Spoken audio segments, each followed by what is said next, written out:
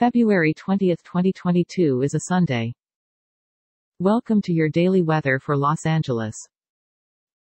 The temperature today should reach up to 68 degrees Fahrenheit and down to 56 degrees Fahrenheit. Humidity is at 36%.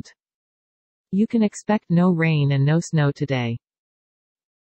Not many clouds. We've got moderate wind at about 10 miles per hour. Tomorrow is going to be warm with light rain. Tuesday is going to be warm with overcast clouds. Wednesday is going to be cold with clear sky. Thursday is going to be cold with clear sky. Friday is going to be warm with few clouds.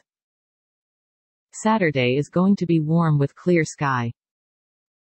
No weather alerts at the moment. And now for the news. Warning, some news stories can be disturbing or offensive. Stories are provided by various sources.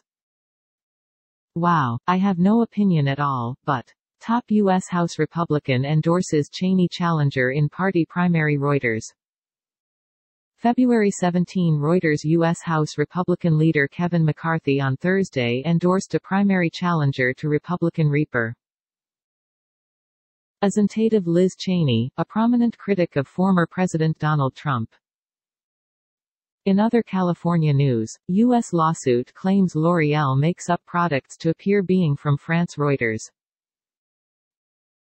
New York, February 18 Reuters. A new U.S. lawsuit filed on Friday accuses L'Oreal SAOREP.